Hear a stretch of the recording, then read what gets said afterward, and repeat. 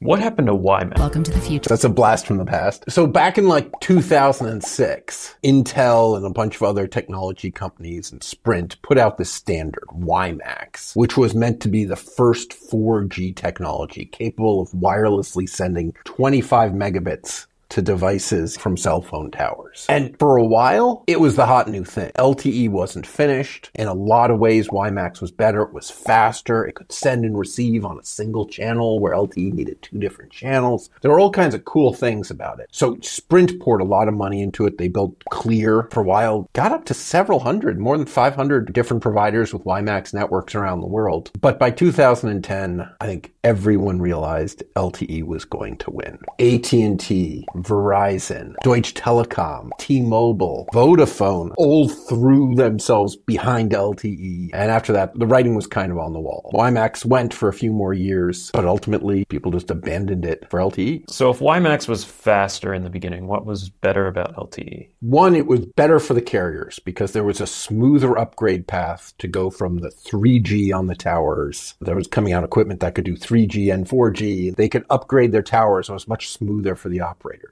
There were nice little technical things, like both of them are based on OFDM, which is this radio technology where you send lots of very slow, skinny signals in a row. So it looks like a fat signal, and it is, with high bandwidth. But actually inside it are lots of little signals that are going very slowly, and you add them all up to get high speed. And so both LTE and WiMAX are based on that. But in LTE, the slow signals are more widely spaced. There's 15 kilohertz between them. And in WiMAX, there's only 10 kilohertz between them, which doesn't sound like a big deal until you're driving. And so WiMAX ran into problems at 120 kilometers per hour, which is 75 miles an hour, where LTE was fine up to 350 kilometers per hour, which is 200 miles an hour. So on the highway with WiMAX, you hit 75 miles an hour, you'd lose your internet. Most people wouldn't notice most of the time, but it's an annoying thing. As you get more into maps and stuff, streaming music on the highway, I hate to say it, but on I-95, people go above 75 miles an hour, and losing internet every time you do that, it's an issue. One of the differences is that WiMAX tends to use these wider signals, and they were running it all up at 2.5 gigahertz, right above the Wi-Fi. Where the LTE, although it was slower, and it had to use two different channels, one for sending and one for receiving at the beginning, it could run on lower bands. It could run down at 1900 megahertz, at 850 megahertz, down in those channels. So although it was slower, it went further. And for the carriers, this is so important. They've got their towers where they've got their towers, and they want to slap radios on there and cover the whole area. And so LTE would cover the same area as the 3G. So if they had a working 3G network, they could just put up the LTE radios, which were like nicely compatible with 3G, by the way. They were made to work together, so you could transition from 3G to 4G. And they'd know that they had sort of the same area covered. But with WiMAX, you've got higher speeds, but shorter range. And this is a problem for them. They don't want to put up whole new towers. And they don't want big gaps in coverage. And they don't want big gaps in coverage. I mean, it's so much work to get a city to agree to put up a tower or whatever. They want to just be able to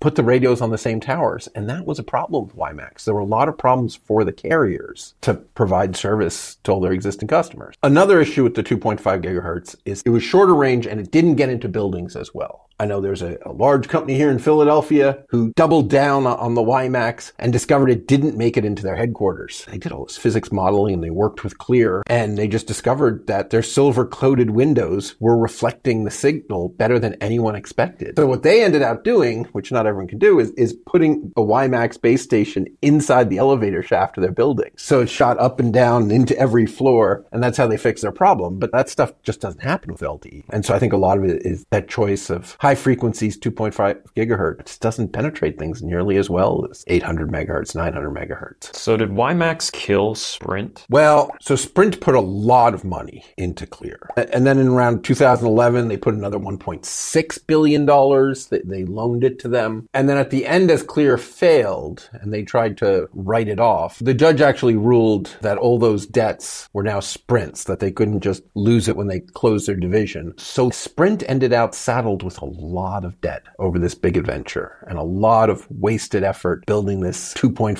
gigahertz WiMAX network that just went nowhere. And they ended up shutting down the whole WiMAX network in 2015. So it's now been 10 years since the end of this adventure, if that's what you want to call it. Have you ever used WiMAX before? Oh yeah, I was a happy WiMAX customer. I had this Clear 4G USB dongle, and it was cool. You could plug it into any computer and it didn't need any drivers, and you were instantly on 4G WiMAX. And you get 20 megabits, which was a lot at the time. I was a very happy customer. Make sure you hit that subscribe button for more tech discussions like this one.